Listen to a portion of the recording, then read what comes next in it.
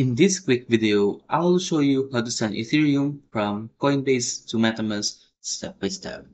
So the first step is to go to coinbase.com, then log in.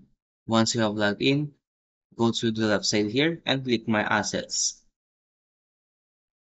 Scroll down and make sure that you have an Ethereum token in your Coinbase account. Then click Ethereum here, click Send and Receive, then click here and type the amount of Ethereum you want to send. So go to your MetaMask wallet and switch to Ethereum network. Copy the address, paste it here. And for example, I want to send the maximum amount of Ethereum I have. So click send all, click continue. You can also change your network here and you can choose any of this network.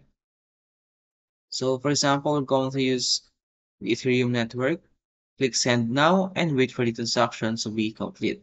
Once the transaction has been completed, you can go back to MetaMask wallet and check if you have received the Ethereum in your MetaMask wallet.